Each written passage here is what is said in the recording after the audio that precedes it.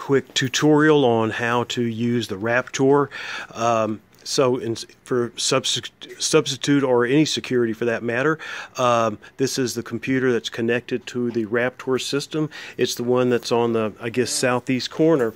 So step one, you've got to log into the computer, and I'm just going to use my login name, but you can use yours or the substitute security one. And pretty soon you'll see it pops open, and this is the Raptor. And the Raptor, by the way, is to screen visitors for sex offender. And so I opened up Raptor, and there it is, username and password. And you can find the username and password in the sub folder. I'm not going to say what it is. I'm going to put the phone down real quickly. You'll see it's going to black out for a moment as I sign in. So just give me a very quick second. Thank you.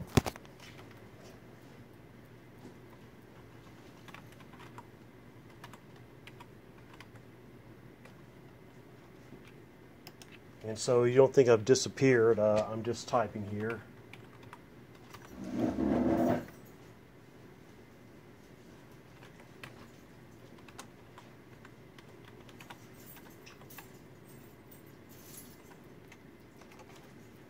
And I'm still doing it, sorry guys, a little slow. I'm nervous because I know you guys are patiently waiting at an empty screen.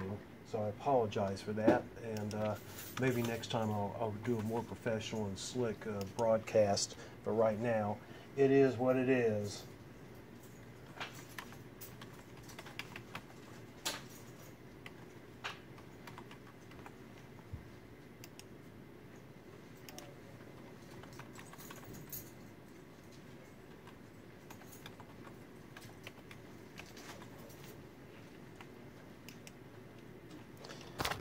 All right, so now it's logged on, and this is the Raptor screen. And for your purposes and security, really the only tab that matters is this one, the visitors. And then if you look at the menu, sign in visitors, view visitors, search visitors, you just want to sign in. So we'll open that. Here it is, and today I'll be your visitor. So you take their driver's license, and you're going to want to put it face down. And oh, look at this menu. The scan button is what you're interested in, or submit and print. We'll do the scan. So I'm going to place it face down in the right hand corner. Just kind of wedge it in there a little bit. Sometimes it's temperamental. And then I'll say scan or press scan. There it is. I kind of had to feed it just a little bit.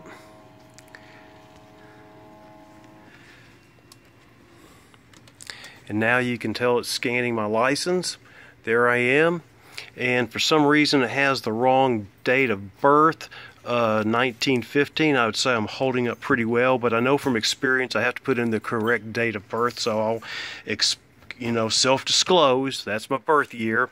And then submit and print. Now you saw that note section. If there was some issue, then it would come up in the notes. But fortunately there aren't any issues. Woo! And I got my visitor badge. And that's it. We taught you how to do that in 3 minutes and 35 seconds. Have a great day.